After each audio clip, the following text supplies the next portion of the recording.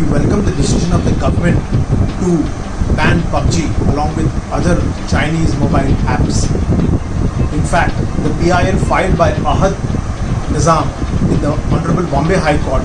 number 14/2019 clearly seeks the formation of an online ethics review committee which will monitor online content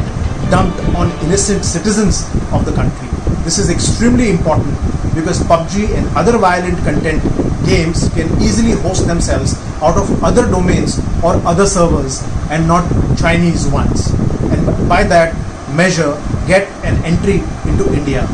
In order to stop this, we urge the government to urgently form an ethics review committee so as to ensure that this data or this violent content doesn't come into India and destroy the youth who should focus on service of the nation, yoga, being with the family, cleanliness drive in the nation across.